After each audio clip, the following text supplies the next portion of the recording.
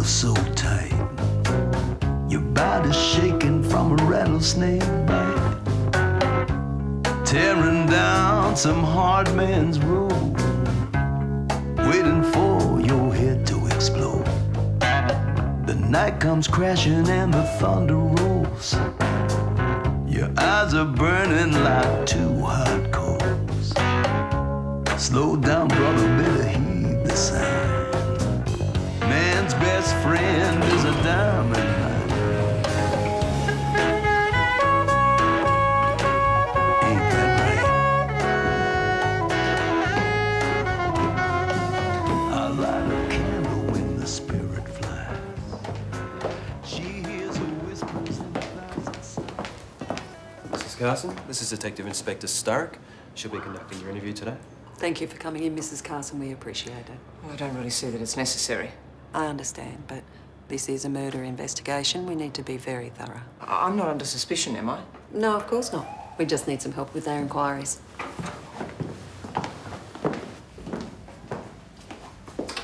Should I have my lawyer present?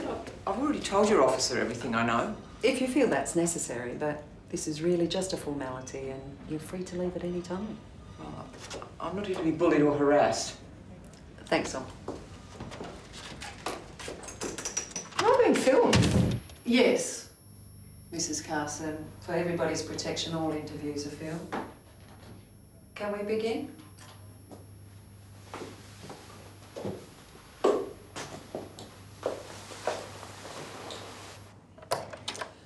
The time is 2 p.m. Present in the room is Detective Inspector Sturrock interviewing Mrs. Anne Carson. Now, Mrs. Carson, we have reason to believe that you were contacted by Mandy O'Brien on the day that she was murdered. Yes. Yes, she called and said she had to see me. Hello?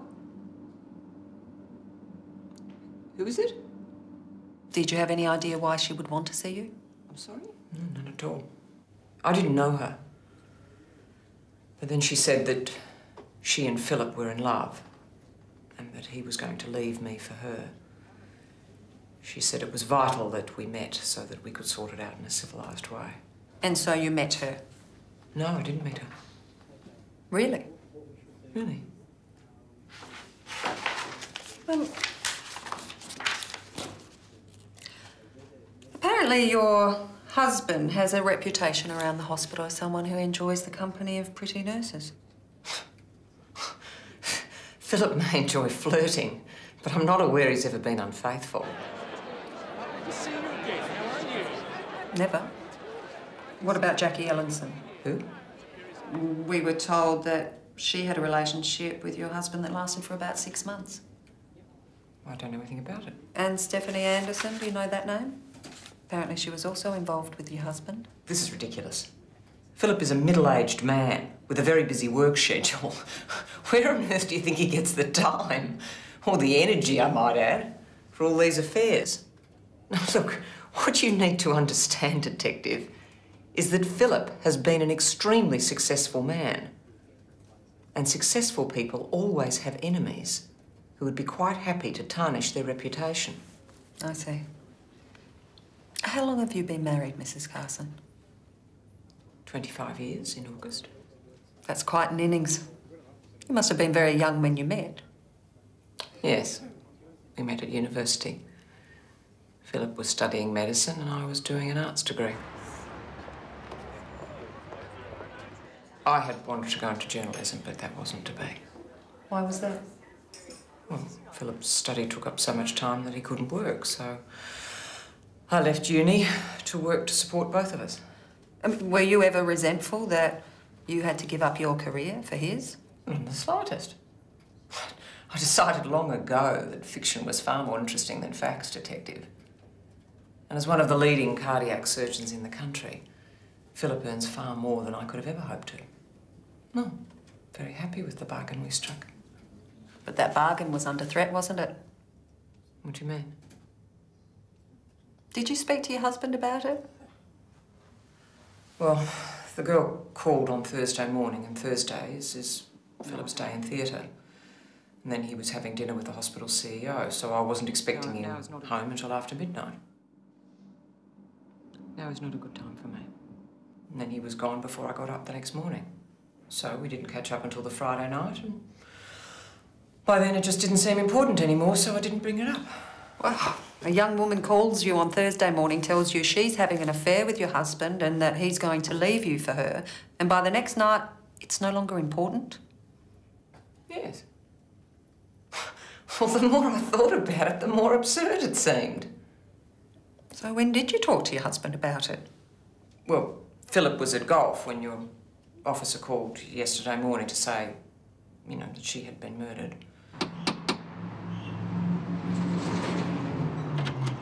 Yes, can I help you? Good morning, Mrs. Carson. I'm Detective Barnes. So we spoke about it when he got home. And how did your husband describe his relationship with the deceased? Said that she was a young nurse, new to the hospital, and that she'd developed a bit of a crush on him. And how did he say he was handling it? Said he was ignoring it. He hoped that once she settled in, it would stop. But apparently she was quite persistent. She wouldn't take no for an answer. I have nothing to hide. I've got nothing to fear. I've done nothing wrong, and you have nothing to worry about. So he denied having an affair with her? I didn't ask him if he was having an affair with her. At approximately what time did the deceased call you, Mrs. Carson? Oh, well, I don't know the exact time. About 10:30. I was just on my way out to a hair appointment at 10:45. Did you keep that appointment? Yes, of course. You know, cancel on Charles, or you'll wait 6 months to get another appointment. And then what did you do? Yeah. I stopped at a cafe for lunch. I did some shopping, and then I went home. I suppose I got back at about 5:30.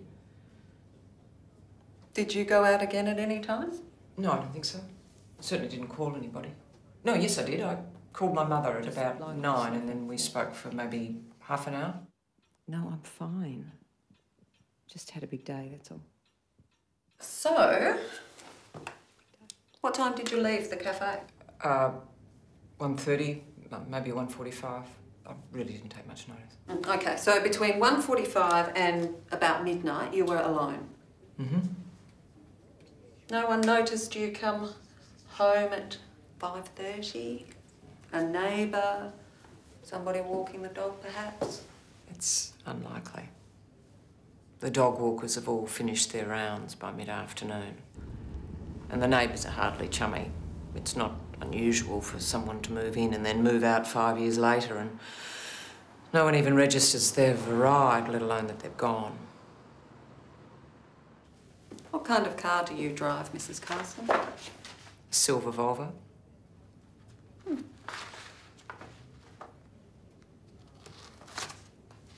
How long would you say your conversation was with the deceased?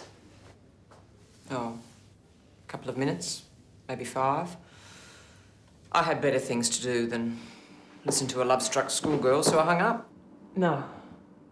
Well, that's very odd because the deceased's phone records suggest that she called you at 10 and the call wasn't disconnected until 10:25. Well, if you say it was 25 minutes, then perhaps it was. I must have forgotten how time flies when you're having fun. So what did you talk about for 25 minutes? Well, she started on about Philip and their grand passion. I see. I think the word soulmate was used. Look, I think what you need to understand is that I know these things about Philip. It was all very Mills and Bourne. I wasn't really listening. You weren't really listening. Oh, it was all such nonsense. As if Philip would ever leave me. I mean, I may like fiction detective, but not adolescent love stories.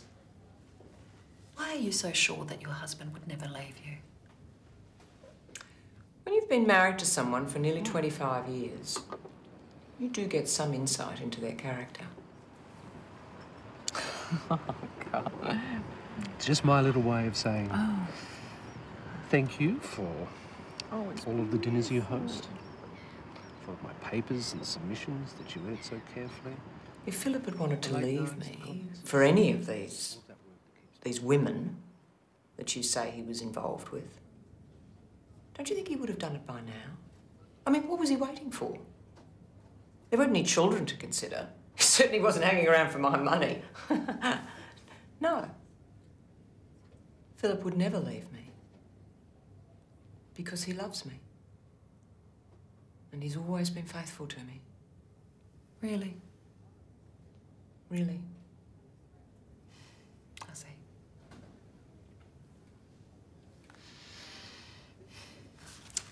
So where did the deceased want to meet you? At the Green Bay Bar in South Yarra. At what time? 9.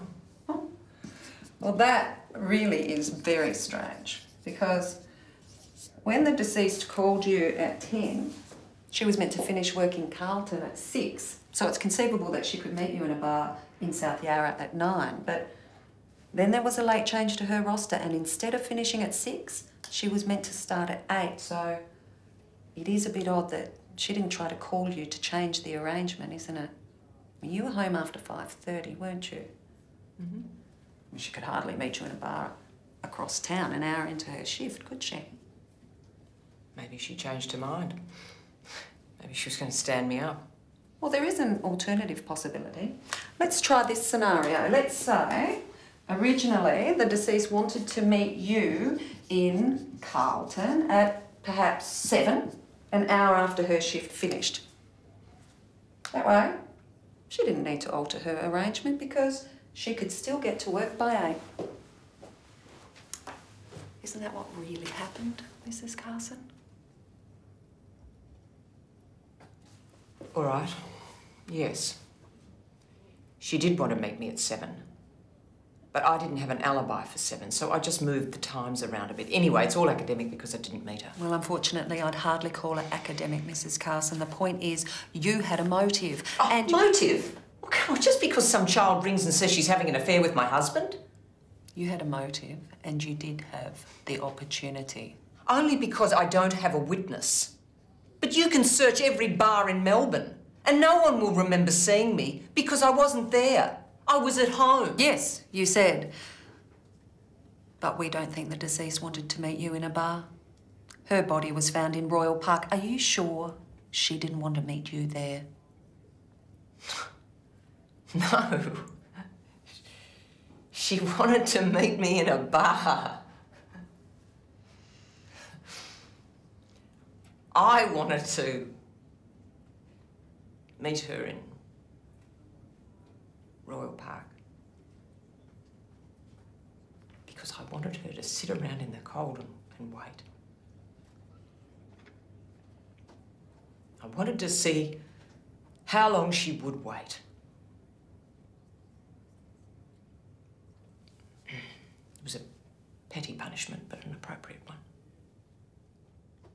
Mrs. Carson, this whole process will move much more smoothly if you could just tell us the truth. Now, we are just trying to reconstruct Mandy O'Brien's movements and yours on the day that she was murdered. But we can't do that unless you cooperate. I know. I just trying to protect myself. Yes, I understand that, but honestly, the best way to protect yourself is to tell me the truth. Yeah, of course. Now, I have the autopsy report here. It seems that the deceased was murdered sometime between 6 p.m. and 9 p.m. Cause of death was multiple stab wounds to the heart and surrounding area. It appears that the killer was right-handed. Are you right-handed, Mrs. Carson? Yes, are you? It also appears that the deceased was pregnant. Were you aware of that, Mrs. Carson? No, why would I be?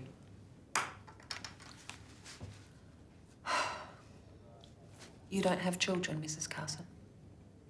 No.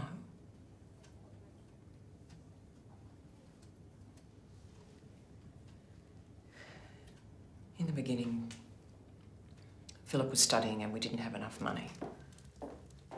And then by the time we had enough money, couldn't get pregnant. Strange, isn't it? You can spend so much of your life worrying about pregnancy, taking pills and agonising when you're a few days late. Then you find out it was all for nothing. I was barren anyway. Such a waste of time and thought and energy. Anyway, Philip was never home. I would have had to have done it all on my own. He was never interested in children, and he would never have sacrificed his career for them. Children demand a sacrifice. He used to say that they were like little Aztec gods, no matter how much blood you gave them. They always wanted more. So you don't think the deceased's pregnancy would have made him more likely to leave you? No, I do not. Besides, how do I even know that that child was my husband's? That little slut could have been fucking the entire male staff of the hospital, and the patients as well, for all I know. But if it was your husband's, aren't you even a little bit concerned that it might have tipped the balance in her favour? Maybe he changed his mind about children. Maybe it had become very important to him, even seductive. Oh, you really don't know my husband. The only thing he finds truly seductive is the adulation he receives from his work. Please welcome Dr. Philip Carson. Seeing his name in an article of a prestigious international journal, or being the guest of honour at some professional dinner. As Bernie said, most of the conferences I attend are about heart surgery. But what I'd like to do tonight Fame is and to, glory to talk to you. are the greatest aphrodisiacs my husband has ever known. But how did it make you feel, knowing she was pregnant? But I didn't know until you told me. Well, let's just explore that again, shall we? According to Mandy's flatmate, who was at home at the time she rang you, quote, I heard Mandy say, Philip and I want to be a family when the baby is born. That's why it's important that we work this out for the baby's sake. So you did know, Mrs. Carson. Didn't it make you want to meet her? Weren't you the least bit curious? Of course not. Why should I care? As I keep saying, Detective, but you keep not hearing, Philip would not have left me, baby or no baby. So it didn't matter what she looked like or how desperately she loved him. My world was not going to change.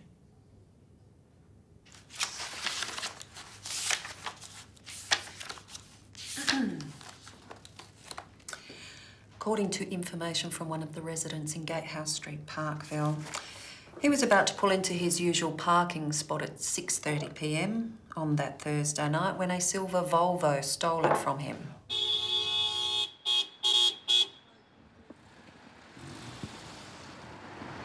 This is my parking spot. I live there.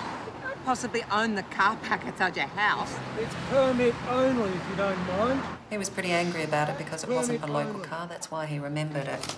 So we have a witness who puts your car at the crime scene at 6:30 when you deny being there. Now, as I keep saying, but you keep not hearing, we're just making inquiries. But instead of cooperating, you seem to be doing your very best to obstruct our investigations. All right. I did meet her. But I didn't kill her. She was alive when I left. I just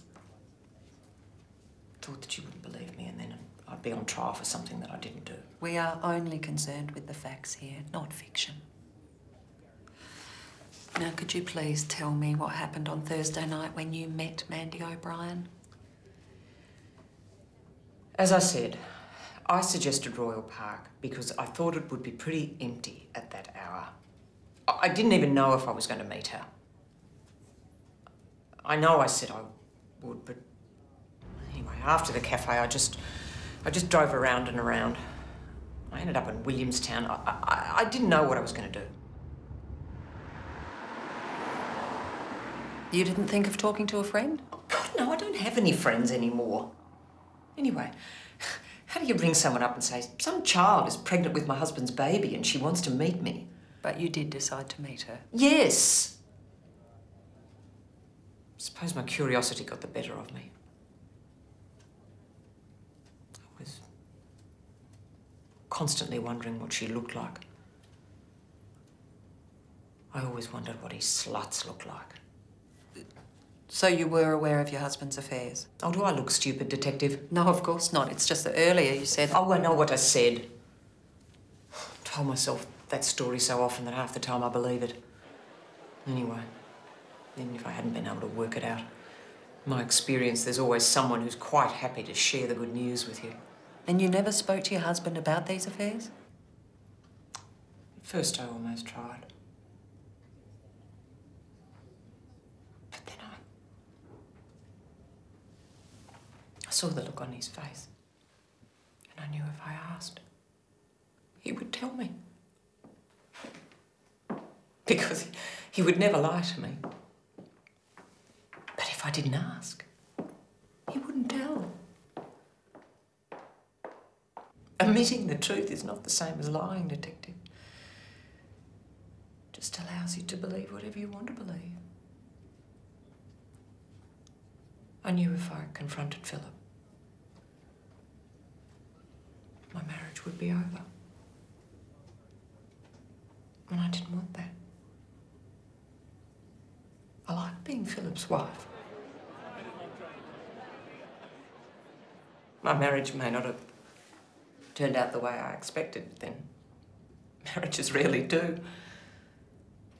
But all in all, you know, short-term affair was a small price to pay. How could you be so sure that these affairs would be short-term? Well, you see, in the beginning, I couldn't. It was all very clenched teeth and lots of anxiety.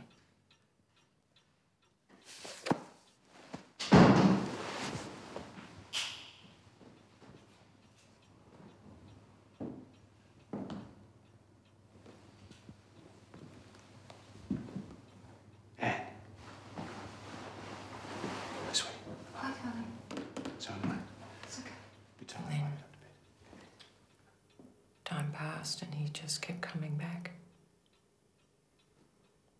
He didn't have to, but he did.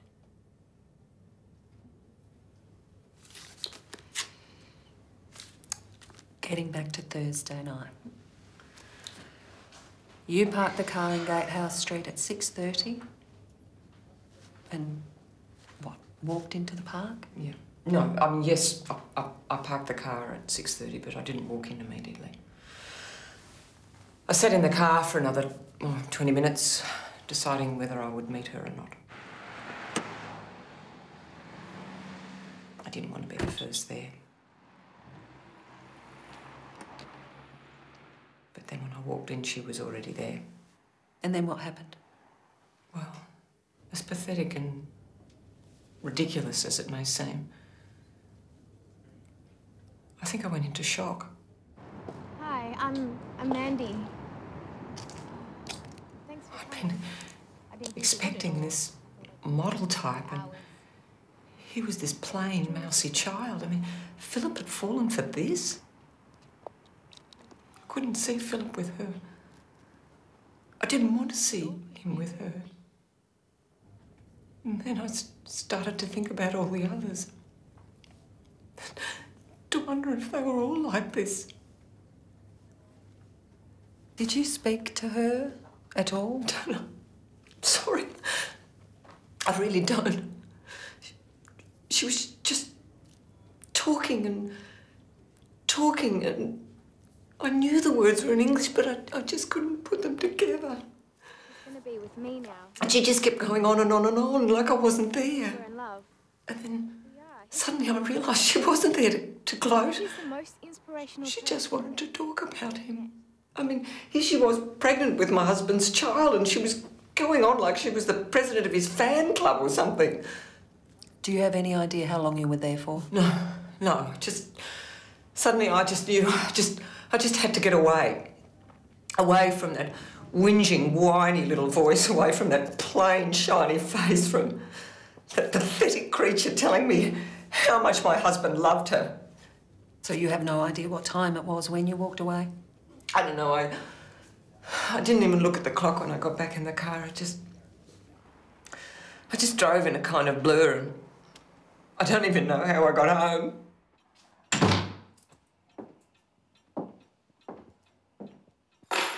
And then I just sat on the couch, I don't know for how long, and that's when I called my mother. And then I looked at my watch and it was 9 o'clock. Did you see anyone? No. Anyone else when you left the park? No, I didn't see anything. Look, I know how this looks, but honestly, I didn't kill her. I swear. She was alive when I left her. Yes. Well, Mrs. Carson, thank you for your cooperation. That'll be all. Interview ended at 2:30 p.m. What, I can leave? Yes, of course. You've helped us enormously with our inquiries and we're very grateful. So that's it? Yes. We have a witness who heard the deceased arguing with somebody at 7:45. And we've also obtained traffic photographs of your car running a red light in Lygon Street at 7:40. So look forward to the fine. It lets you off the hook. For your information, it does appear that the deceased was stalking your husband. He didn't lie about that. However, we can be certain that your husband was not the father of her baby.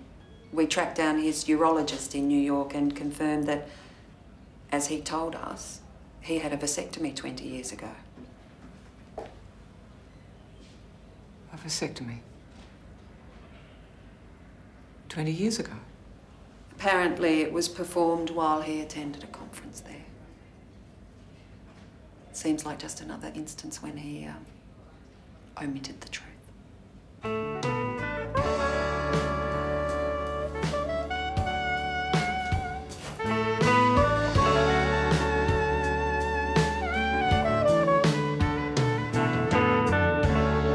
You don't have to go ahead and mount a big search.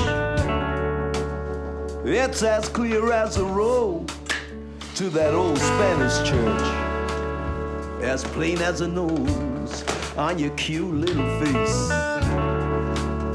It's an open and shut case.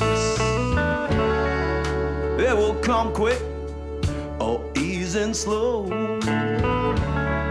When trouble hits, just won't let go. So clear the air and get it off your chest. Take your medicine and hope for the best. Hold it up to the mirror. Tell me what you see. Something might look familiar to you, but it's a bad likeness of me. If you let it slip from bad to worse, it would take a miracle to lift that curse. There's always something you can't resist. A slow fade with a bitter twist. Hold it up to the mirror. Won't you tell me what you see? Something might look familiar to you, but it's a bad likeness of me. Hold it up How are you, Gina? Yeah, fine, I guess. Okay. How did you feel about coming here today? I didn't want to come. Why? Well, because we're not getting anywhere, are we? It's just the same old stuff, over and over again. You know, I thought I would have achieved something by now. After all, it's been nearly 6 months. How long is it going to take? It's difficult to say. How long is a piece of string? Oh, you can do better than that. You must have some idea. I don't. Really? Really? Well, I don't think I can stick it out for years if I'm not getting somewhere. So you don't think you're making any progress? No, not at all. We just keep talking about my family and my childhood. That's all in the past. I just want to move on. But the past does have an impact on our present. Yeah, well, maybe. I mean, if you say so. I don't know. All I know is that, well, this is starting to feel like a waste of time and money. What are your dreams saying? Well, I don't have a lot that I can remember. They usually just disappear when the alarm sounds. I did have one the other night. Yeah, I was in the place where I used to live when I was at uni.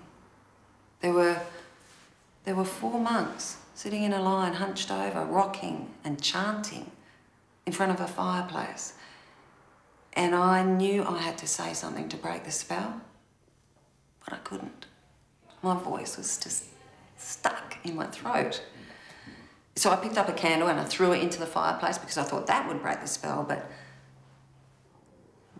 they just looked at me with this really sinister smile. What kind of monks were they? Oh, Catholic monks with hoods over their heads. But you're not a Catholic? No.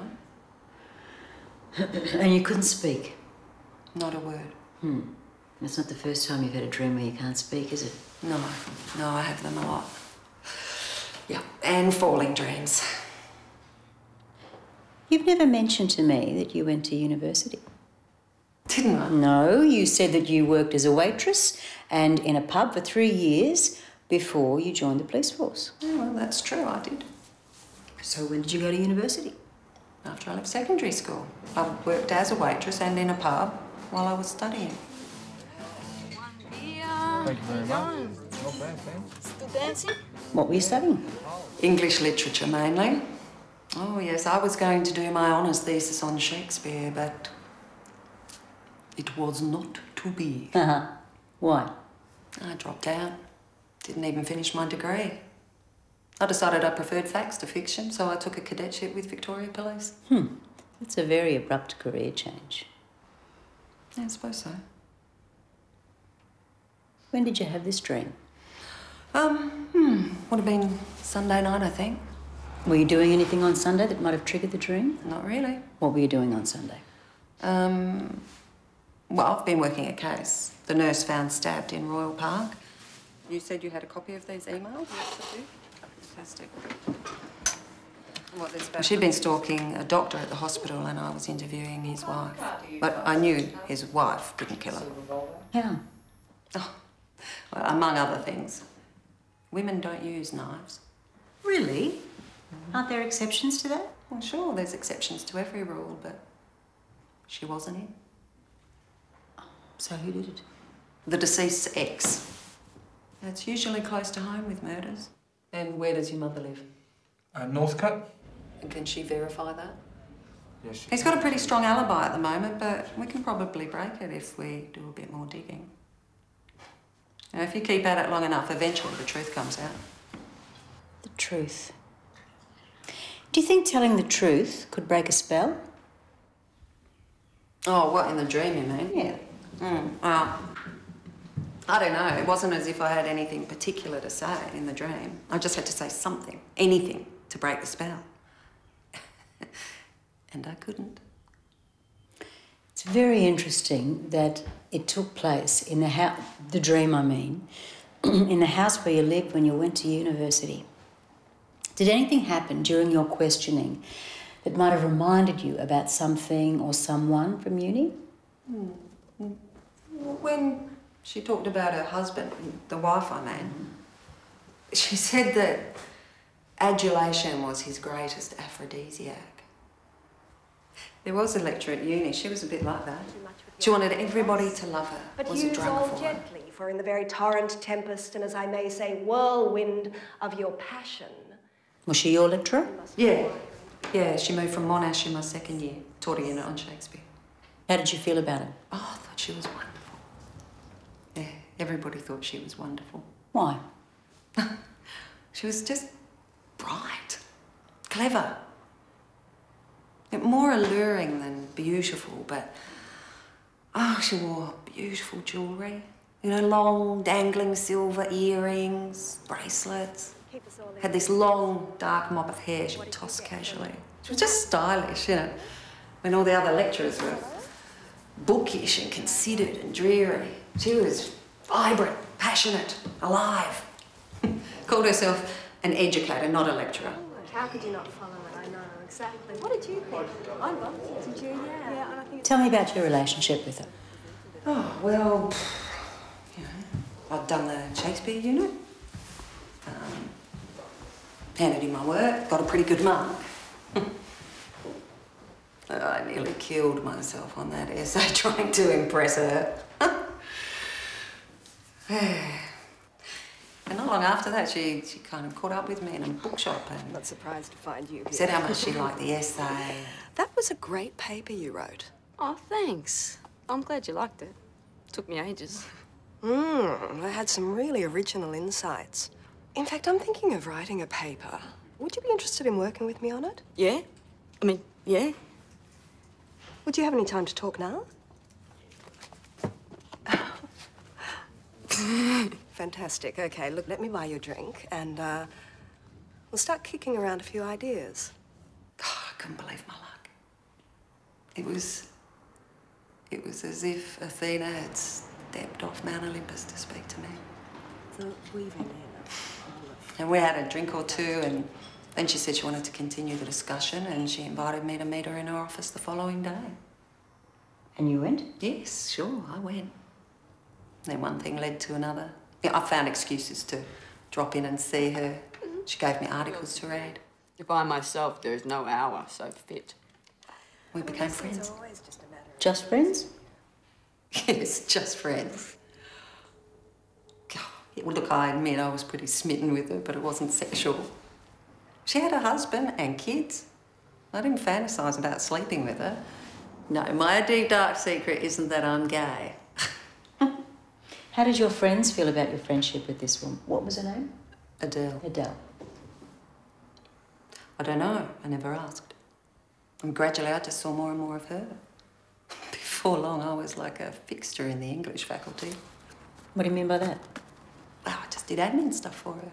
You know, filing and the like. I read papers, highlighted the important bits, organised her mark sheets, minutes of meetings, picked up her dry cleaning, all the stuff she was too busy to do. Seemed to spend most of my spare time there. I got to know Joanne, the admin secretary. No, I think it's superfluous, so delete that. And then it goes on, and then it finishes here. Soon, had my own key to the office.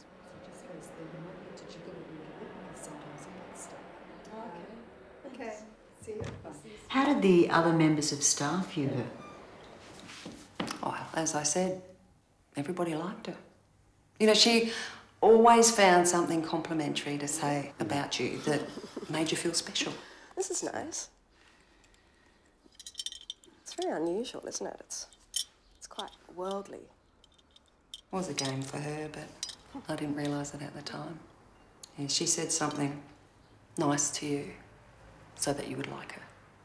She didn't have to mean it when she said it. All that mattered was that you believed her and you liked her for it. Oh, hi, Antonio.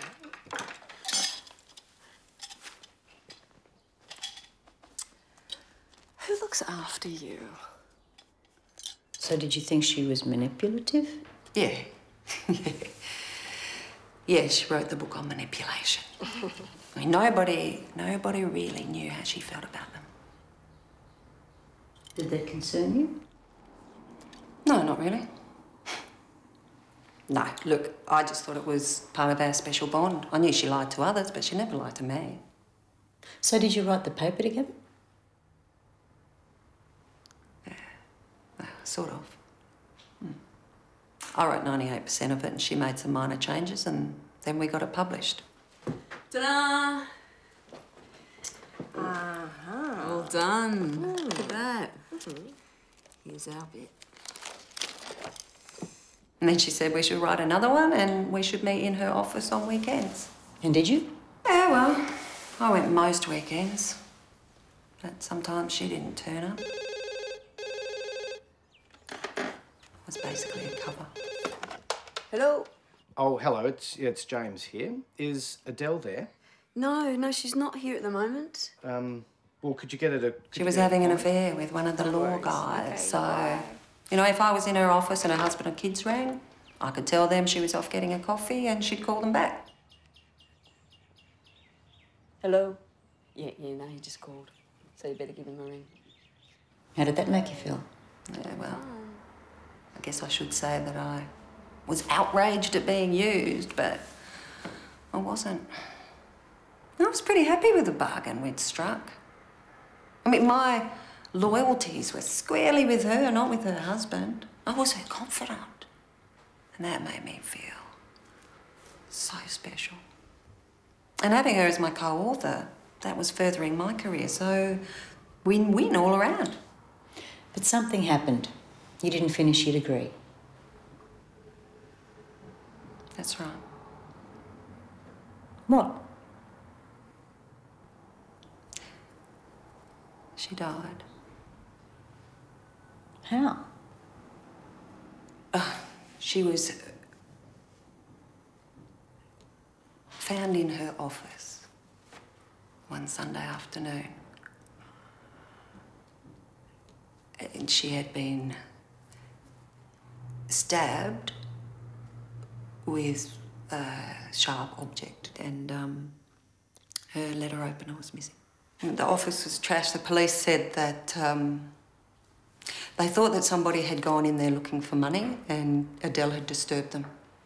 And there'd been a lot of break-ins on campus and this was seen as one that got out of hand. So was the murderer found? No. No, the case was never solved. How did you find out? Late that Sunday night, the police turned up.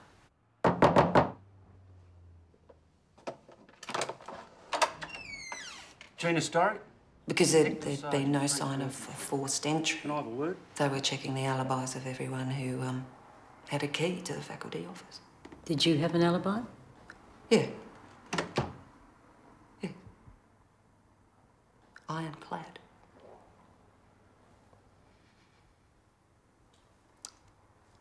I'd been out celebrating with friends the night before. I'd stayed up late, drank too much. Most of them were still asleep on my floor the next morning. We were celebrating because she'd written me a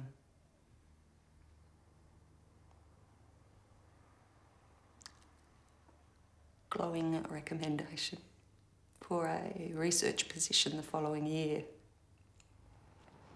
It was highly unorthodox, but she'd given me a copy of the letter and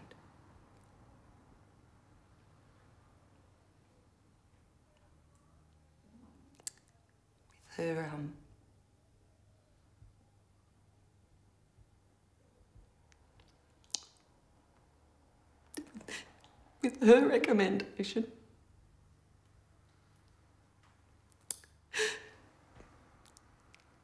the job was mine. My future was looking rosy.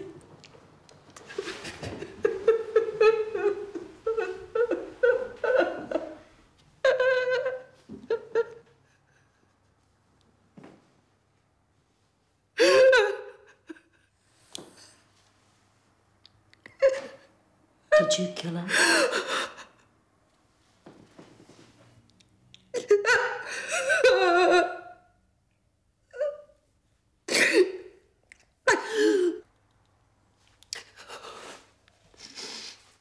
How did you know?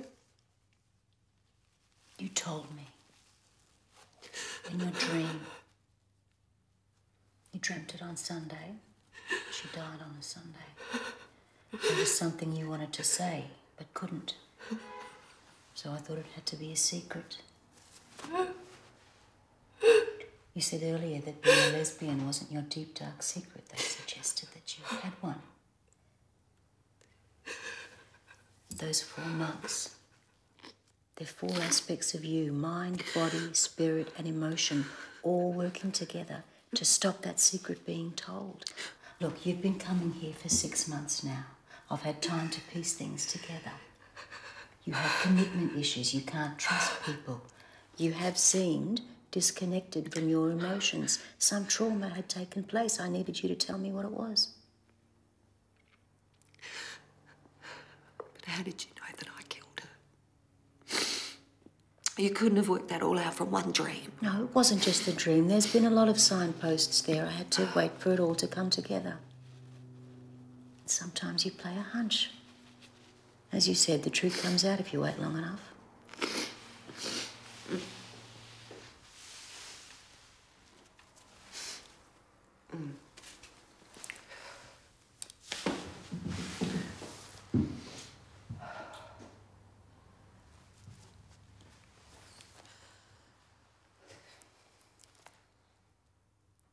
So what do we do now? You're going to report me to the police? You know that anything you say here is privileged. Do you think about this much? No, God, believe it or not, I haven't even thought about it for ages now. You know, it was like the wife I interviewed. She said that she had told herself a story for so long that she'd come to believe it was true. It was like that. God, everybody was so sorry for me when Adele died. Everybody expected me to be devastated, and I was. I dropped out immediately and said I needed to get away. Mum and Dad hired me a house down in Anglesey and I just cut myself off from the world.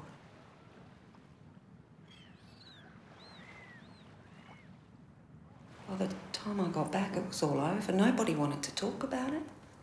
I told everybody that I was joining the police force and they all thought that I was on some campaign for justice or something. They probably thought that I was going to reopen the case one day and bring Adele's murderer to the dock. Well, either that or they thought I'd last 6 months and then give it away. But I stuck with it. And before long, it was as if that part of my life never happened. Why did you do it? It was just accidental, really. It was just, you know, heat of the moment stuff. But there were 2 things that happened in quick succession. I was at a pub one night. Yeah, I've done Hamlet. Just before that Sunday. So have you come across Adele Parkinson? Yeah, why? Has she found herself a slave yet? What? At Monash, she'd hook up with some bright, nerdy girl without many friends. She'd ask him to write a paper with her. They'd do all of the writing and she'd take all of the credit. The next minute, they'd be picking up her dry cleaning, doing her filing, getting her coffee, all the things she was too lazy to do. Eventually... Look, I left the pub pretty quickly after that.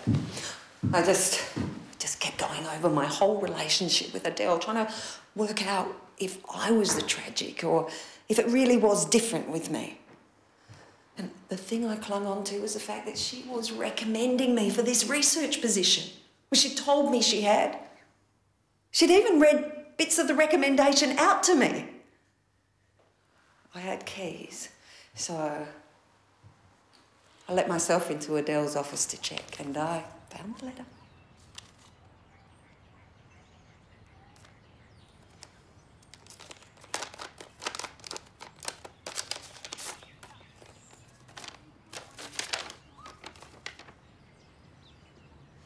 It said the committee were accepting Adele's recommendation and appointing Andrew Sullivan.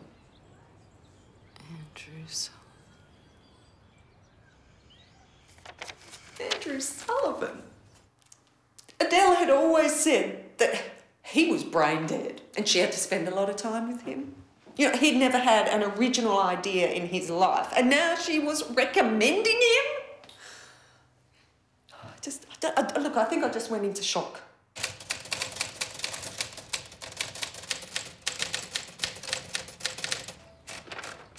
I couldn't believe it. It was just inconceivable. I mean, there had to be some kind of mistake. I had to correct that recommendation.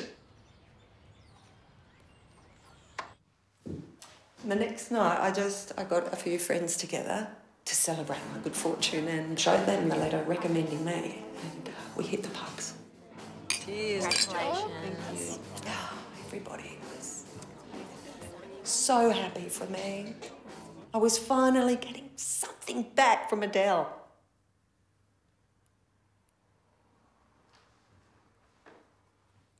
Anyway, we went back to my place and, oh God, we just drank some more and eventually they all crashed out in the lounge room.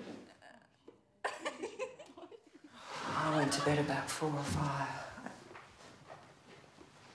But I couldn't sleep. Just kept thinking how stupid I'd been. God, betrayed. Knew she would be in the office that morning, so I decided to confront her. Andrew Sullivan? You recommended Andrew Sullivan?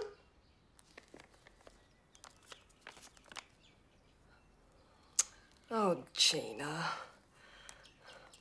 I know how upset you must be. You were never meant to find out. But I couldn't recommend you, given our relationship.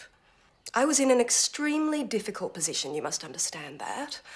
As a lecturer, I have a reputation to uphold for fairness and equity. Wouldn't do either of us any good if my decision was seen as partisan. It must be seen as above reproach. Andrew Sullivan.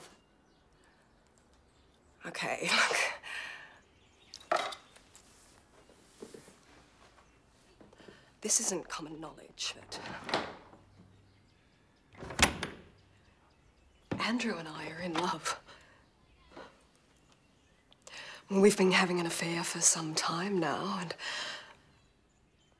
I had to give him the post, otherwise he'd have to leave uni, and he needs the income so that we can set up house together. It was all so much crap. It was just another lie to go along with the millions of others.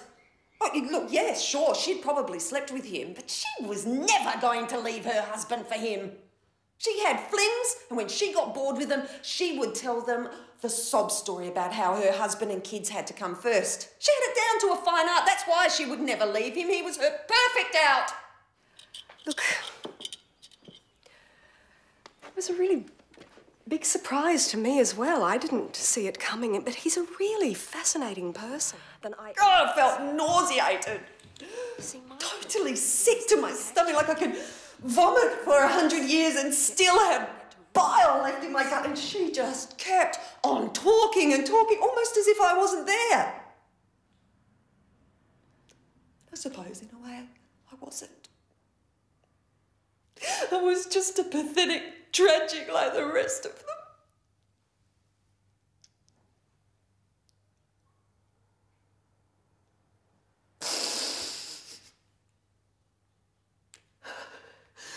You know,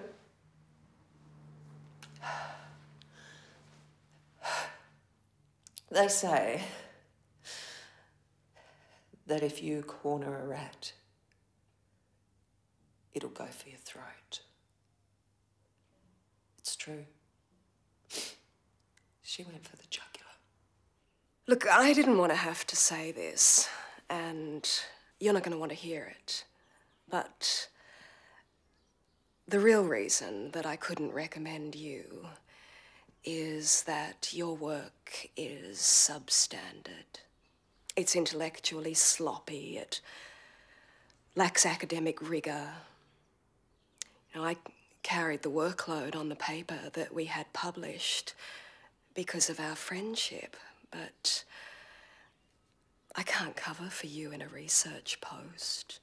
I remember just staring at her because I could not believe she could lie like that, blatantly, and to me. It was then that I realised that I never wanted to hear her say another lie again. There could be no more lies. She couldn't be allowed to say another lie to hurt somebody else. So, like I was watching someone else do it, I just picked up the letter open and I stabbed her through the heart.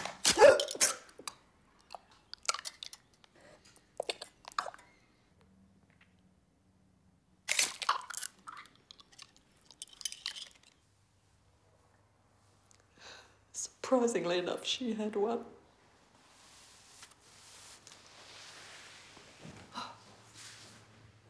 least it shut her up.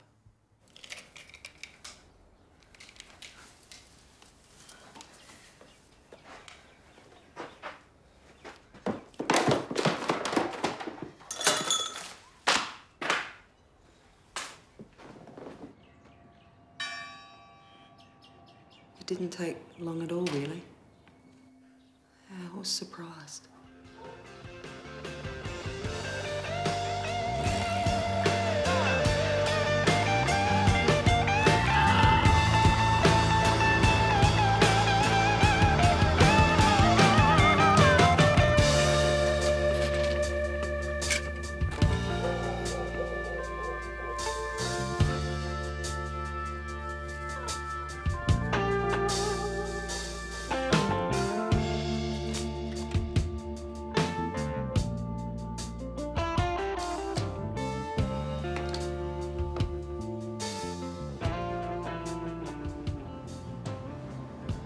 How did you react when the police arrived? I just went into shock. And I was obviously so deeply distressed that they didn't even question me very closely. They never asked me if I killed her. I never told a lie. I just omitted the truth. So how do you feel now that you've talked about it? I know I should feel guilty, but I don't. That's what all the time in Anglesey was about. Not the fact that I killed her, but the fact that I don't care that I killed her. It was like a victimless crime. But what about her husband, her children, her parents? Her parents were dead. She was an only child. Well, her husband probably knew she was cheating on him. He wasn't stupid. He was just believing what he needed to believe. I saw him a couple of years later. Gina. Oh, hello, James. Yeah, How you going? I'm good. Oh, I'm good. good. Yeah, I haven't seen you for 2 years, 3 years, I know, ages. yeah, probably since. He'd married the housekeeper. Said the kids were great, doing really well at school. Yeah, said they'd embrace their new mum with open arms. Why not? She spent a lot more time with them than Adele ever did. There's a photo of us. Oh. Yeah. And after a while, I couldn't help but think that God was on my side.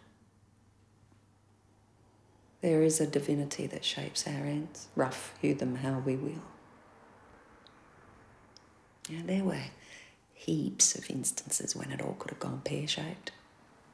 Or I could have got a really young, enthusiastic cop who wanted a scalp on his belt, but instead, no, I get a guy who's looking at retirement who couldn't be bothered digging too deeply. He was happy with the robbery gone wrong theory. So there were a million times that I could have been found out, but it didn't happen. You said earlier that it was heat-of-the-moment stuff, yet you forged a letter and went out with your friends on the strength of it to celebrate. Now, what was that if you weren't organising an alibi? I wanted her dead. That's all I could think about from the minute I opened that letter, but I wasn't sure when the crunch came that I'd have the guts to do it. But you did. Yes, I did. Do you see any contradiction in being someone who catches murderers to getting away with one yourself? Should I? Oh, Glenda, lots of people who are murdered aren't saints. Sometimes the murderer is really doing society a favour. But you catch them anyway, even if they're doing a good deed. Not always. No, sometimes it is very difficult to get enough evidence to bring someone to justice. I mean, the courts can disallow evidence on some slight pretext or point of law, and often it's impossible to get a conviction. Are you saying that if you decide someone deserved to be murdered, then you don't really try to build a case against the person who killed them? Maybe. Well, isn't that a little unethical? Oh, look, if I was meant to have been punished, I would have been. The fact that I wasn't shows that there is some higher power up there who approves of what I'm doing. Yeah, Oprah Winfrey says that failure is God's way of saying, excuse me, but you must be moving in the wrong direction. Well, I must be moving in the right one because I just keep getting promoted.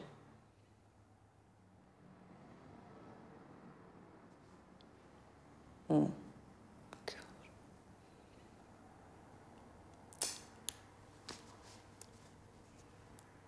Am I going to be here for years?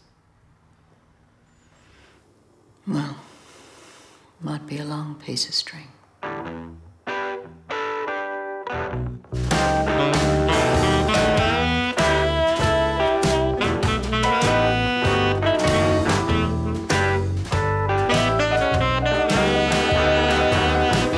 that's the way the cold wind blows, devours the night and withers a rose. I've got a ticket, a one-way trip out on the mistress ship,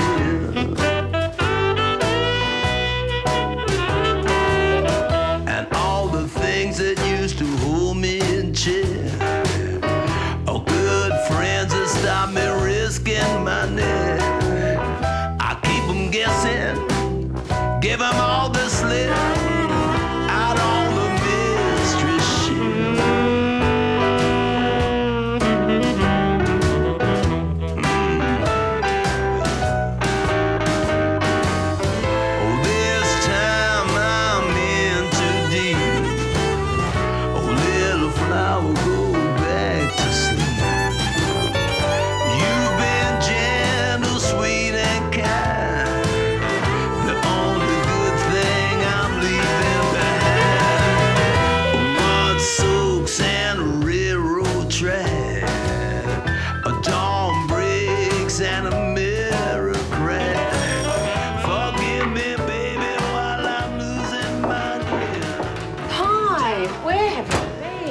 Sorry I'm late, Sue. I got caught up in football traffic. Couldn't get you on the mobile.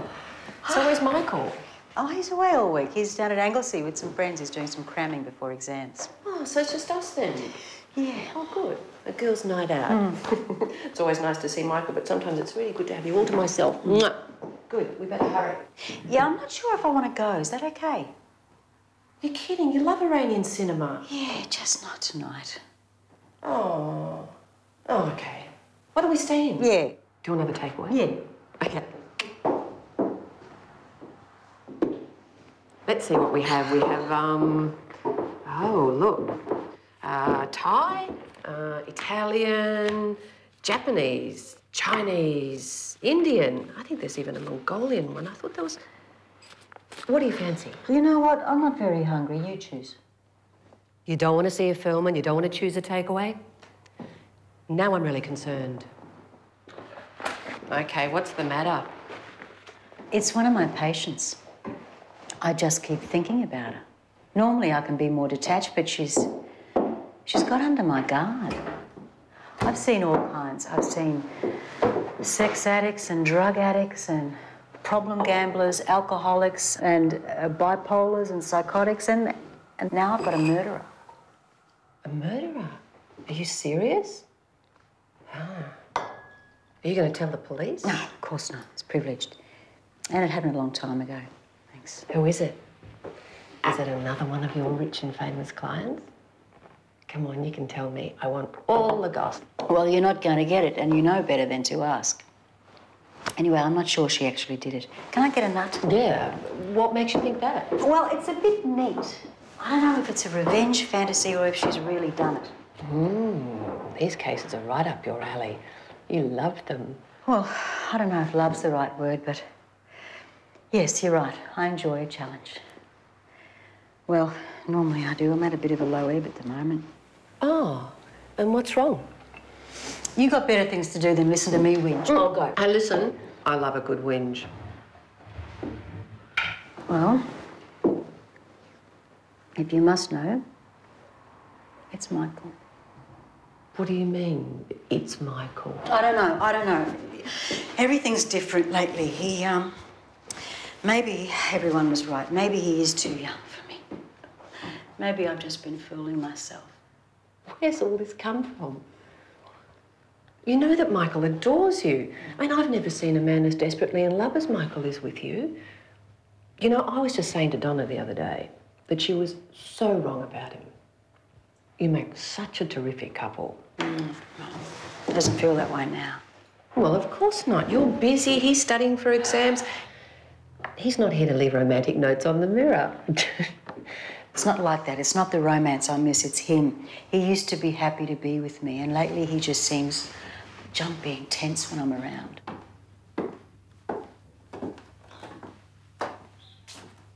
Yeah, well, he's incredibly stressed at the moment.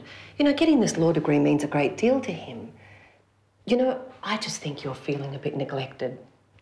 It's a bad habit of yours to think you don't deserve happiness, and you do. And he's absolutely gorgeous. And you're incredibly lucky. Well, and he's incredibly lucky. This'll all pass once his exams are over. Maybe you're right. I can't help thinking there's more to it than exam pressure and stress, though. Like what? I think he's having an affair. Oh, come on. No. Yeah, I know. I know you may think I'm being ridiculous, but something's not right. I've been racking my brains, and this is all I can come up with. It's not just feeling neglected. I can cope with that. It's him, you know? Something's changed, and I think he's having an affair. Well, I think you're right. You're being ridiculous. Have you spoken to him about this? I thought about it, but then I thought if he denied it, I wasn't sure I'd believe him, so I didn't. Now, listen to me, Glennie. You have some really serious trust issues. For no real reason and with no evidence, you decide that he's having an affair. And then you decide that if you talk to him about it, you wouldn't believe him because he denied it. I mean, this is just... it's just crazy thinking. Not everyone's going to break your heart, Glennie.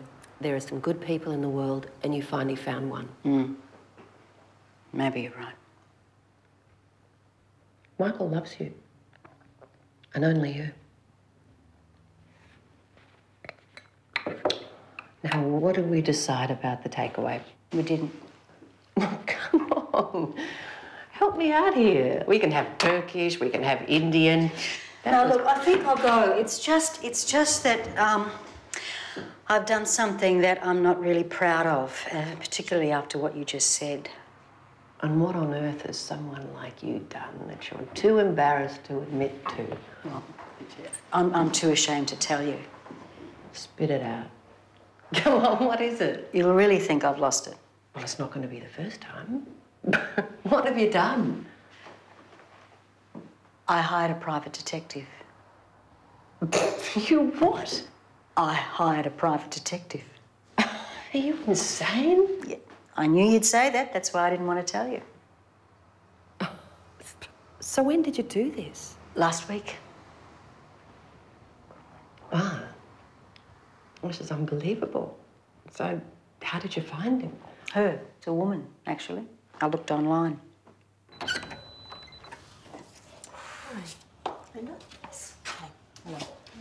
You picked someone off the internet? Well, I didn't know anyone else had used one, so I couldn't ask for recommendations. Besides, that's the whole point. It's meant to be discreet. Ah, I thought I was unshockable. So you just rang this woman? And then what? I made an appointment. Just like that? Just like that. I have reason to believe my partner is having an affair. As I told you, here's some photographs of him. His name So when do you get the verdict? Got it.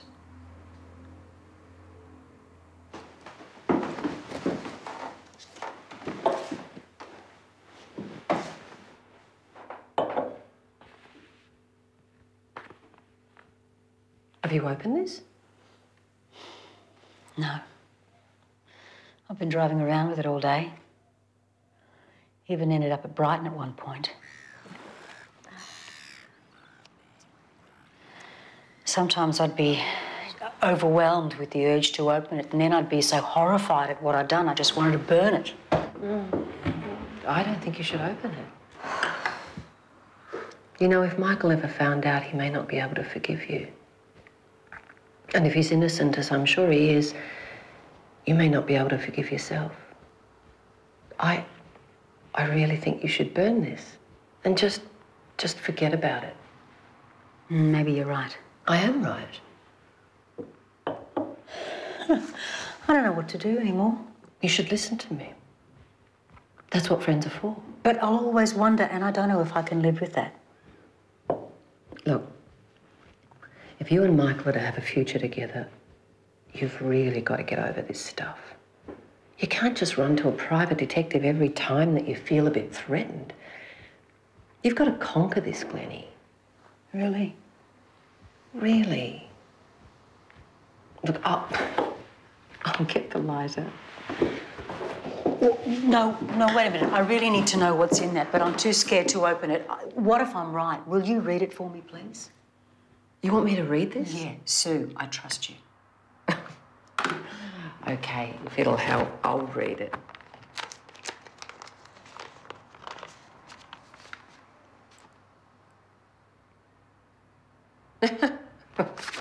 Just as I thought, it's all clear.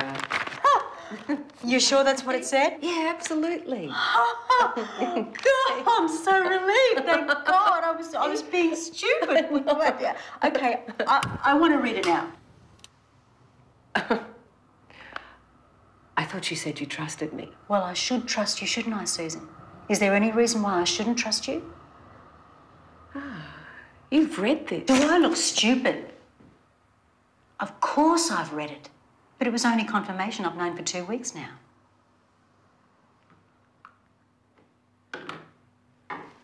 How? How did I find out? When you'd been so careful?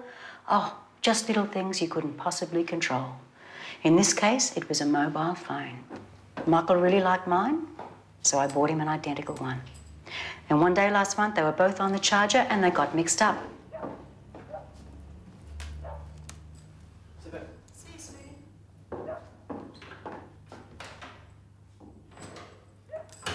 Then my bill arrives. Apparently, I made 3 calls to you on the same day. And then I realised that they were made at times I had patience, and the penny dropped. It was when the phones were swapped. I tried all kinds of explanations. Maybe he was organising a surprise party for me, or maybe he wanted to buy me some jewellery and needed some help. You've got no idea what kind of hoops I jumped through to make excuses for you both, but I couldn't think of anything plausible, and God knows I tried. And then I started dropping your name into conversations, just to see how he'd react, and he would change the subject as quickly as possible without being too obvious. But you look terrific. Well? And then he started making slightly disparaging remarks, some minor criticism, and that sealed it. I was still hoping I was wrong when I went to the private detective, but she gave me the proof.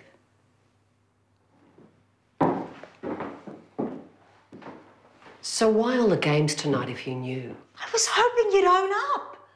When I said I thought Michael was having an affair, I wanted you to tell me the truth. I was giving you a chance. If you'd been honest with me, maybe then I could have some respect for you. But you made it all about me. It was all my stuff. It was all my baggage. Jesus, you're fucking my lover behind my back, but I'm to blame for being suspicious? Fuck, you're a piece of work.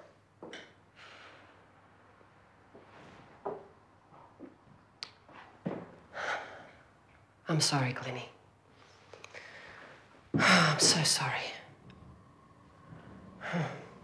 I've behaved really badly. Worse than that, I've behaved disgracefully, or whatever other words you want to put onto it. You've got to believe me, I never meant to hurt you. And you've got to believe me, Michael loves you. Why on earth would I believe that? Because it's true. Look, it was sex, that's all it was. Michael doesn't love me. I don't love him. I just thought I did. You know, when you got back from Lawn and you gushed about him, you made him sound like he was just the perfect lover. I guess I just wanted that too. So when did it start? What, you want all the grubby details? Yeah. Yeah. I guess you're entitled to them. It was after Donna's party. See you back. See you. Oh, good to meet you. Ciao. Hey, Glennie, see you later. Bye, sis. I'll call you. Okay, bye. It happened very quickly. In the car. The next morning, I thought I just imagined it. And then he called. Hello? Who? He wanted to apologise. He wanted my assurance that I wouldn't tell you. I was still so hungover, I asked him to call me back. And then when he did call back, I told him I thought he should come over. We should talk about it. He was reluctant. He didn't want to, but I pressured him. And he finally agreed to come over for a drink. But then he rang again. Why not? He said he changed his mind. But finally I convinced him to come over. They must have been the 3 calls that you had on your bill.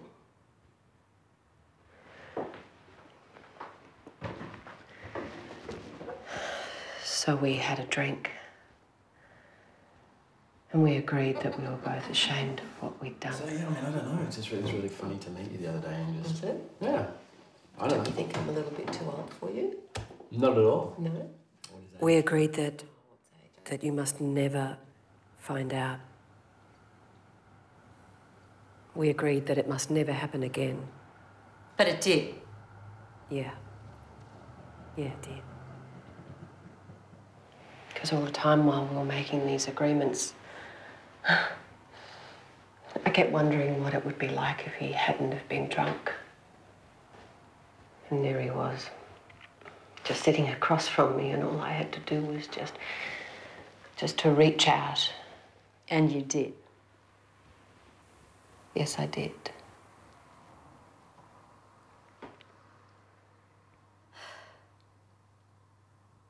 Was it fun, laughing at me behind my back? Did it give you some kind of delicious pleasure in deceiving me? Did that spice things up for you? It wasn't like that. It wasn't like that at all. It was a disaster, Glennie. It was a total disaster.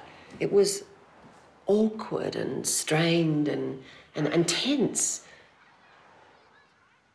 But obviously not bad enough for you to stop. Look, when he left, he said that this would never happen again. And a couple of weeks went by and there was no contact at all. But it was me. I couldn't stop thinking about him.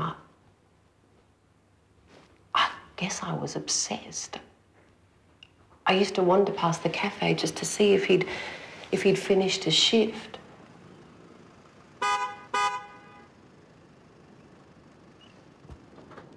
And then and last weekend I went past the cafe and he had finished his shift and he looked really tired, and I offered him a lift. He was reluctant, but I pressured him. I convinced him that it was just a lift. So we drove to the park, the one near your place, and I tried to tell him how I felt, but he wouldn't listen. Well, you got to hold up your end of the bargain, that's all I'm saying. Yeah, I'm doing the best I can, okay? Yeah, well, so am I.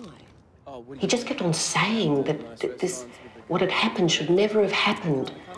And he'd regretted it really deeply, and that he loved you and he didn't want to endanger that at all.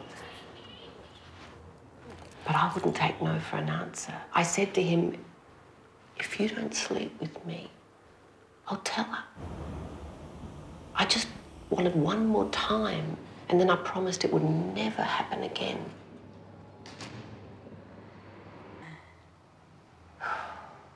If you hadn't have hired a private detective for that particular week, there'd be no evidence. If Michael loves me as much as you say he does, why did he ever let this happen? I don't know. Maybe sleeping with me was a way of proving that he was still independent and in control. But it backfired on him when he realised how much he loves you. Do you have any idea what you've done to me? When I opened that envelope, I can't even begin to describe how violently angry I was. I was totally consumed by it. I wanted to tip petrol on you both and set you on fire. I've never understood betrayal before. It's just been a concept, letters that made a word, but it is far more powerful than I had ever imagined, and so painful. Fuck. Sometimes I couldn't even breathe for the pain of it. How long have we been friends? It's over 25 years and I did not see this coming. I thought you cared about me. You knew how much I loved Michael. You knew how important he was to me. I'd given up thinking that anyone would ever love me, and then there he was, telling me he was in love, writing me notes, leaving flowers on my doorstep.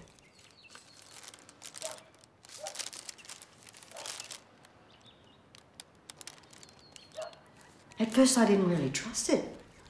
It was only at the hospital I started to think, wow, maybe this young man really loves me. He didn't have to be there. It was only a minor procedure, but he was there. He was there for me. He looked like he cared. He looked like he really loved me, but I suppose that was just a lie. You see any white lights? Look the other way. Okay. Yep. See any sexy doctors? Yeah. Just don't notice them. No, can't promise that. Why can't I just come? No, now. That's going up.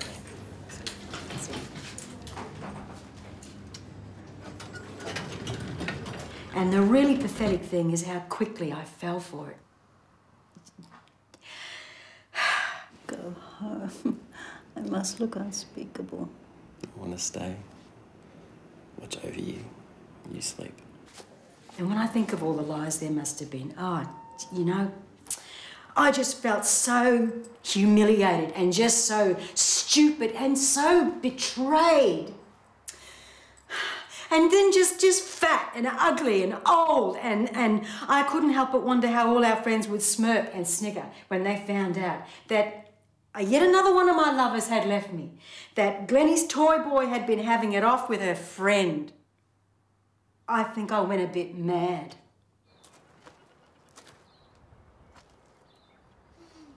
I kept hoping I'd be struck by lightning. I wanted to kill you both. I wanted to kill you both so much. But I didn't have the guts, and I didn't have the guts to kill myself. But something had to take away this terrible pain. So yesterday I went and saw Donna, and she was terrific. She dropped everything to see me. She didn't once say, "I told you so." And I wept. And I alternated between self-pity and revenge. And then when finally I had nothing more to say, she gently suggested that I'd always had a bit of a blind spot about you, that I should have seen through you years ago. Oh, say what you like about me. I deserve it all. But Michael is the best thing that's ever happened to you, Glennie. If Michael ever loved me, he wouldn't have lied to me. I can handle anything if it's the truth, and he should have known that. And omitting the truth is just the same as lying. I know you're really angry, Glennie. Just talk to Michael. Try and work this out. No, I will never forgive you or him. That might be bad karma, but frankly, my dear, I don't give a damn. He will lose his nice house. He will come home tonight and he will find his bags packed on the porch with the locks changed. He will lose his nice weekends away and his expensive dinners out. Right in the middle of exams.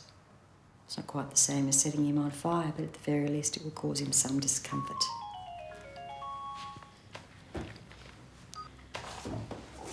I suppose that was him. No, it was... No, don't fucking bother to lie! I wouldn't believe you now, even if it was the truth. Take him in or throw him out is of no concern to me. And as for you, when I walk out that door, you will no longer be a part of my life. Your phone messages will go unanswered, and I will burn all forms of mail you send unopened. Nothing more to say.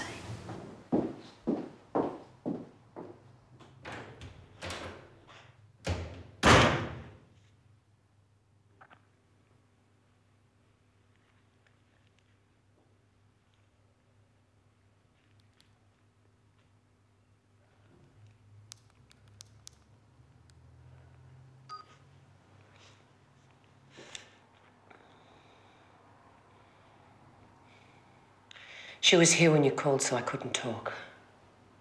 She's found out. You idiot. You stupid moron. Apparently you swapped phones one day. Why on earth couldn't you have been more careful? Listen, we've come too far to throw this away. Get on to it.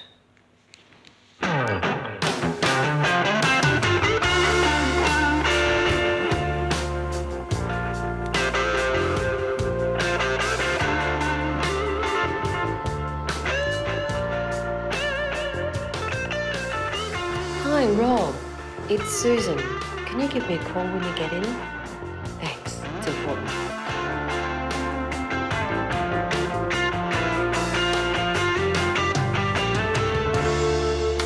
Oh, mama's little baby's gone bad. From her lips down to her shoes. She went and sold everything she had and brought a ticket to the blues. There was silence when you left me, girl. I remember not a tear that fell. Now we cry like little children on a broken down carousel. Ain't love the strangest thing, brings you down. It's America, goes round and round. It makes you laugh, baby, makes you cry.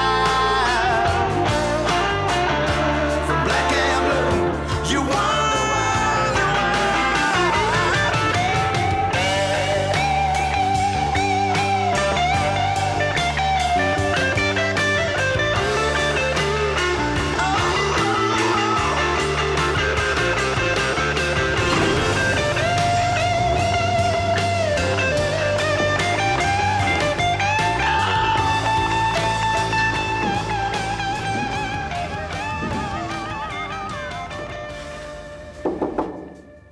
Yeah. Can I talk to you for a second? Yeah. We'll, take a short break. Oh, thank heavens for small mercies. The interview was suspended at 2:45. Change your attitude. Got anything out of her? She's a tough nut to crack. I mean, she admits to being there. She admits that they had a row. Of course she swears that he was alive when she left him, you know. Have you turned up anything? No prize, but a lot of parking tickets. So your credit cards are all maxed out, but the thing is, she drives a pretty flash car she paid cash for about 4 months ago. I mean, she obviously likes cars and turns them over pretty regularly. Yeah, well, hard to know where she gets that kind of money from on her salary. Any unusual deposits into her bank account? Nope, just a regular paycheck. Well, our girl is up to something. I can smell it. Just need to figure out what it is. Be interesting to hear what her colleagues have to say about her. And her bosses, see if they can explain where she gets this kind of money from. Let me know if something turns up. I think I'll take over now. See how she responds to a woman's touch. I like that suit. Gives you height. Thanks, boss.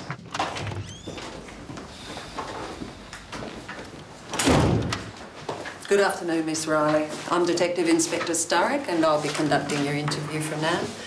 I know you've been here for quite a while. Can we get you a cup of tea, coffee, anything to eat? No, thank you. I'd like to get out of here. Yes, I can understand that, but this is a murder investigation and we need to be very thorough. So while we're waiting for your lawyer to arrive, can we continue? The time is 3 p.m. Present in the room is Detective Inspector Sturrock and Detective Paul Petroni interviewing Ms. Susan Riley. Now, I'd like to start with where you met the deceased. It was at a restaurant. I was there with friends and he was our waiter.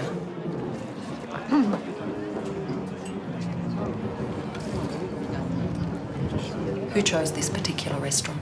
I did. What, is that a crime? No, of course not. I'm just trying to get a detailed chronology. So, how did you get to know the deceased? He became interested in a friend of mine. And he asked her out and they saw each other and they fell in love and he moved in with her and I met him through her. And this friend is? Glenda Harley. But he wasn't living with her when he died. He was living on his own in West Preston. Why was that? She found out he was having an affair and she threw him out. When did she do that? A couple of weeks ago. What does Ms. Harley do for a living? It's Dr. Harley, actually. She's a psychotherapist to the rich and famous. Mrs. Carson? Yes. Hello, I'm Glenda Harley. Hi. Come in. And this group of friends at the restaurant, were they also very successful people? Doctors, lawyers, captains of industry. How do you happen to know such successful people? I met them at university. We were all members of the Film Society and we stayed in touch. My goodness, you're impatient. I know. I'm looking at La Dolce Vita. I want La Dolce Vita tonight. Okay. Oh, well, A bit of Anita Ekberg. Okay. Look at her. She's great. Oh, gee. See, I'm going to look like her in my next life. Okay, here we go. And what do you do for a living, Miss Riley? I work for the government. I'm a policy officer. And how long have you been doing that? Since university. So, you're happy in your work? I serve the community. But serving the community doesn't pay a lot, does it? Actually, having such successful friends must remind you of that quite frequently. I think it's important to measure success in ways other than material possessions. Really? Really? Yet you drive very expensive cars, Miss Riley. Yeah. That's my one weakness. Hey! What do you think? Nice ride. What, me or the car? Both. Yeah.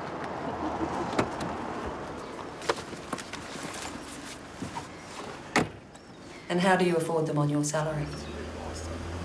I rent. I don't take expensive holidays. I don't have children. I don't have pets. I don't go to the opera. I don't own antique furniture or original artwork. Like your successful friends. Yeah, quite. Beautiful. Yeah. Wow. It's gorgeous. Yeah, it is. Yeah. But the cars you drive are at the highest end of the market. Even a very frugal lifestyle would hardly allow you to afford them.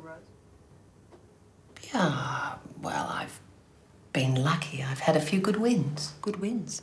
Yeah, at the track, at the casino. I don't play very often, but I have been lucky. So would someone at the casino remember your good wins? I doubt it. Here we up again, ladies and gentlemen. Going all in. Staff change all the time. They weren't exactly big wins, 5 or 10 grand. That'd mean nothing to them. So no one at the casino would remember you at all? Well, they might remember seeing me around, but not the wins themselves. Do you often go to the casino? Sometimes I go quite often, and then I don't go for ages. I'm an intermittent gambler. Oh, okay. Now, getting back to the deceased, you said that he had an affair. Do you know who with? It was me, actually. But it wasn't really an affair. We just slept together a few times. I want to be two-door and sporty. I love that hat. Do you know that? Oh, you are... Whoa, God. I love this. You smell good. Do I? What do I smell? I hope Glenda forgives me one day. She was my best friend. Did he have another job besides the restaurant? No, he was studying for a law degree. Oh, how was that going?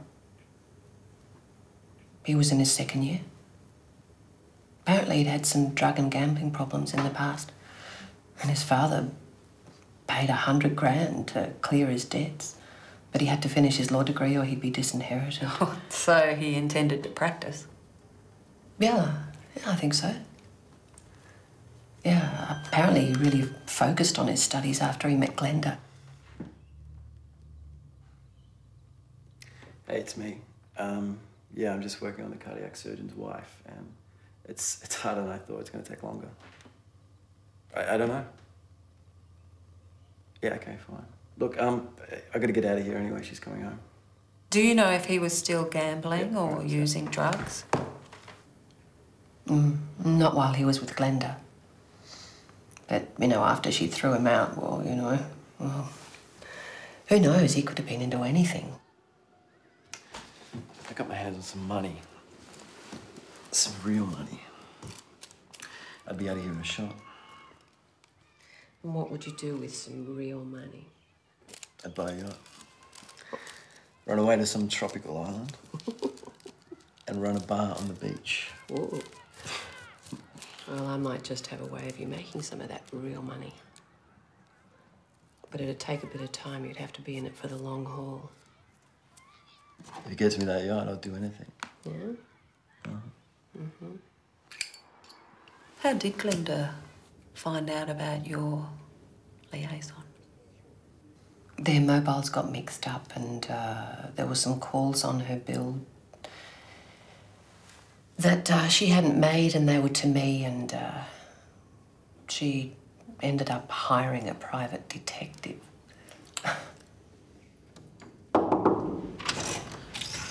Boss, can I see you for a minute? Excuse me, Miss Riley. Interview suspended at 3:10 p.m.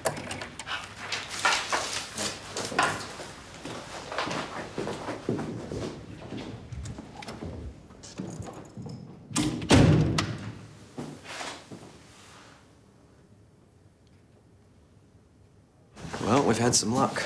One of her former bosses was prepared to blab. Apparently, he did a little horizontal folk dancing with her at one of the office Christmas parties 5 years ago. She kept the condom and threatened to tell his wife, now ex-wife, if he didn't cough up in cash. And when pushed, a couple of others said they'd heard rumours about people being blackmailed for having affairs or problems with alcohol or drugs. Well, who's the clever little minx then? Looks like she had quite a racket going, but I'm guessing she wants a lot more. She has got very expensive tastes. Well, forensics are searching her place now, and Tony's going through all the stuff at the deceased house, so something might turn up. Thanks. Keep me posted. Sure, boss. Tom, that new aftershave. It's nice.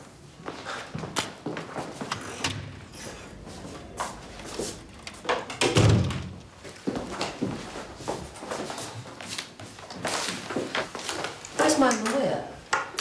I don't know, but I'm sure he'll be here soon. Interview recommenced at 3:15 p.m. Now, you stated that Dr... what was her name? Harley found out about your liaison and, what, severed contact with you and the deceased? I didn't say that. But yeah, that's quite right. And did anyone else know? Yes, she told our friends, all of them. They blamed you? Yeah. Yeah, they wouldn't even listen to my side of the story. Barb, it's Susan. Can you give me a call when you get in? It's important. Thanks. They closed ranks around Glenda. Well, that must have been very hard, losing such long-standing friendships over what was, well, really just an indiscretion. Yeah. Yes, it was. But everybody always liked Glenda more than me. Everybody loves Glenda. Did you keep in touch with Michael after Glenda threw him out? We talked on the phone. But I didn't see him till Saturday night. He called me and he sounded in a really bad way, so I was very concerned about him. I thought he might do something stupid, so I went over to see him. And how was he? Love her? He'd been drinking pretty heavily. That you're sorry, you apologise? And he was wallowing in self-pity. Can you hear me? Are you listening to me, Michael? Yeah, it's your fault! I know. That's what you have to say. That's fine. That's what you have to say. I was trying to tell him that Glenda would take him back if he'd just prove his devotion. But he just kept on mumbling about how he didn't deserve her and how she was his soulmate and how he'd lost her, and he just went on and on and on and on. He wouldn't listen to a word I said. I might as well not have been there, really. Why do we... You're in it for the long haul. Will you stop this? It's easy for you. Yeah, it's easy for me. All right, it's easy for me. You're a fucking idiot.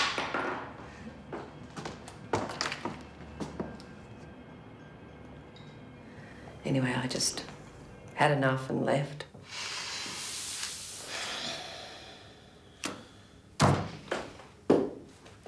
Well, we can't find a witness who heard you leave. Well, that surprises me.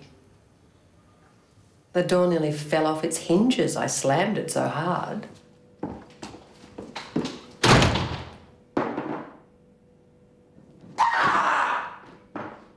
Well, what time did you leave?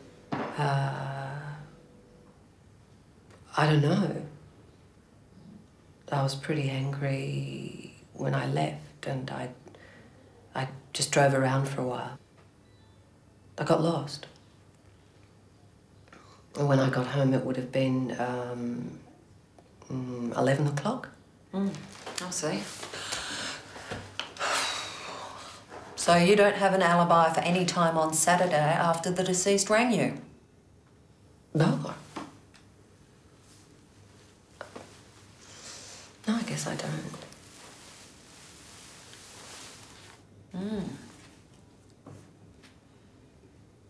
And why were you so sure that Dr. Harley would have taken him back? Because she loved him. And he looked after her, and he was probably the first man to ever do that. But before you said that everybody loves her. Yes, but Glenda found it difficult for men, well, to get men to actually fall in love with her. She had a few issues about her body, about her weight. She hated it, couldn't change it. Sure. Sure. Hey, Glenda. Claire. Okay. She once told me that it was like having a working class tattoo right in the middle of her forehead. But Michael was different. Yeah. Yes, he was. I think she would have forgiven him. It was just a matter of time.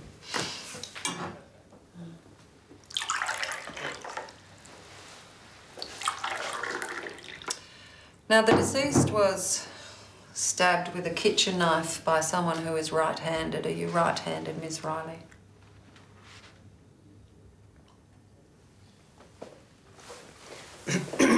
Yeah. Yes, I am right-handed.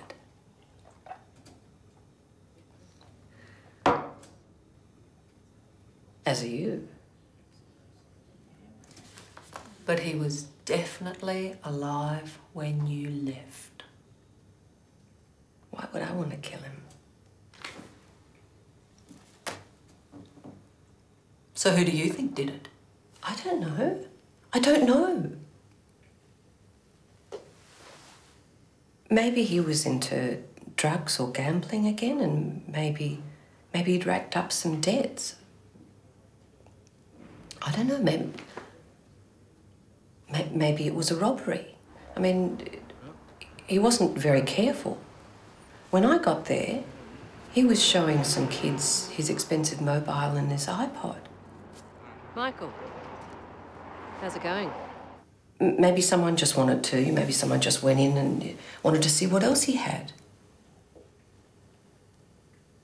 I don't know. All I know is that I didn't kill him. Excuse me again, Ms. Riley. Interview suspended at 3:20 p.m. Can you tell me when I can get out of here?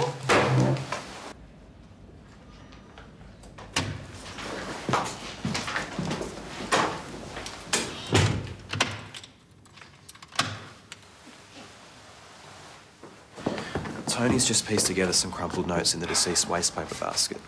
Now, apparently, he and Riley had this scam to blackmail Harley's clients. Of course. Yes. They're wealthy and they would have a lot of secrets that they wouldn't want to see the light of day. Susan would know this and she's greedy enough to want to cash in on it. Oh, yes. Oh, but Harley would have a complex code to conceal the client's identities, so Riley would need somebody who could be close, somebody who could monitor the client, somebody who could spend time decoding the files. Which is where the deceased comes in. You bet, yeah. And once she's got him, it's easy. She organises the dinner in the restaurant. He asks Harley out. Harley's so flattered she agrees. And before long, she's asked him to move in.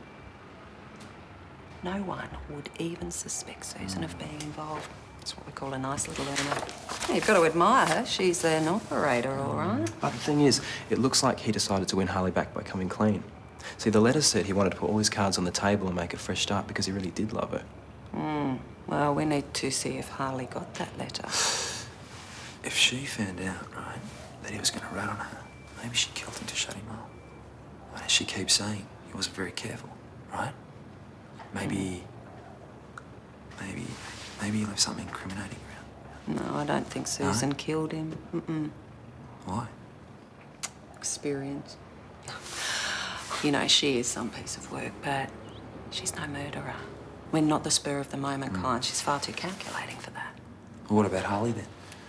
I mean, she would have been pretty angry to find out that the man of her dreams was, you know, screwing her friend, right? Well, the deceased phone records indicate that, yes, he did call her on a number of occasions, but the calls were quite short and she might not have even spoken to him. I mean, there were no emails from her on his laptop. She said that she didn't know where he lived. So, I mean, it is possible she had completely severed contact. Well, does she have an alibi? Well, she says she was home alone at the time of the murder. Nobody called. If she did go out, nobody saw her leave or return, and nobody saw her car near the deceased place. Well, rules her out, then. I don't understand. I mean, someone's always there to see something, right? Yeah. No one can be that lucky. No one could be that lucky. Anyway, women don't use knives. Well, maybe it's like she said, a robbery gone wrong. Maybe it was a hit. Drug or gambling related. Yeah, maybe. But look, our masters like cases to be closed and there's a lot of evidence against our little blackmailer. A conviction looks good on our stats. Murderers must be brought to justice. Politicians want that. The community wants that. No, I need to speak to Harley. Has she arrived yet? Yes, I've put her in interview 6. Good. I'll go there now. Tom, you come with me. Paul, take Riley to the cells. Let her cool her heels until forensics arrive. Let's go.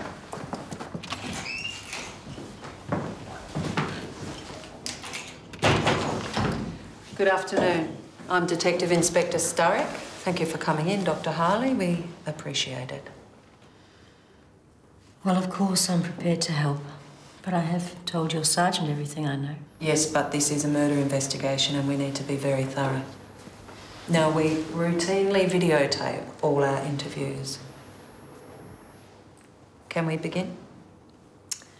What would you like to know?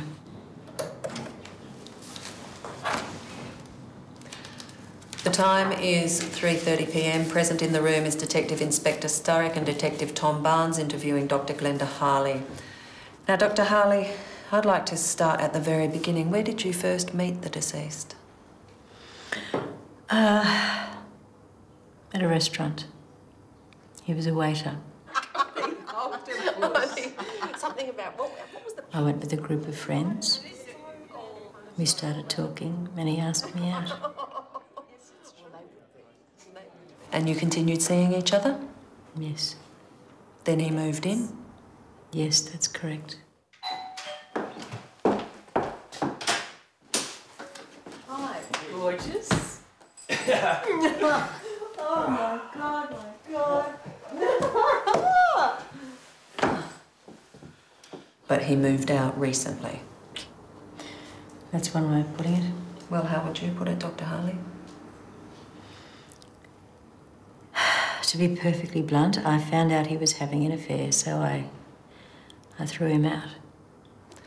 We have found a number of drafts of a letter at the deceased's house that were addressed to you. Did the deceased send you a letter, Dr. Harley? He sent me lots of letters. Which one? Boss, surgeon. Excuse me, Dr. Harley. Interview suspended at 3:35 p.m.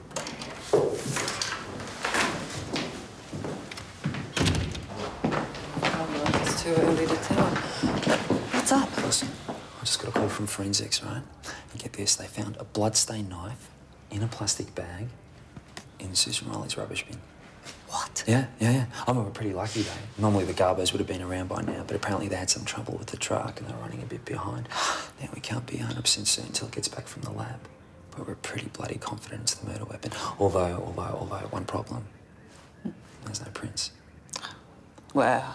God, sometimes you get a break like this and it really seems like God's on your side. Have her brought up. We'll question her again and maybe charge her. I'm already a step ahead, boss. She's on her way up now. Oh, good work. Okay, well, guess I better cut this one loose. Yeah. Okay.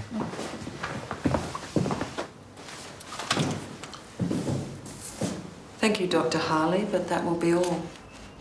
You mean I can go? Yes. Some new evidence has come to light, which means we don't need to question you any further at this time. But if things change... Yes, I understand. I won't leave town.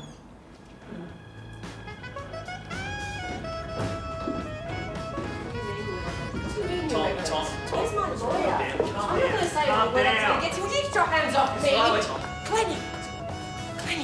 Glennie, tell him I couldn't Miss have Riley! done it. Calm down, Miss Riley. Third night time. Get your hands off me! Glennie! Tell him I couldn't have done it, Glennie! Riley!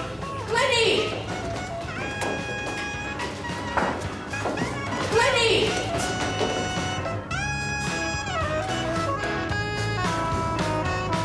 I saw her float across a valley of tears, but just like magic when the smoke disappeared, her winged chariot of golden fire, suspended by tape and wire.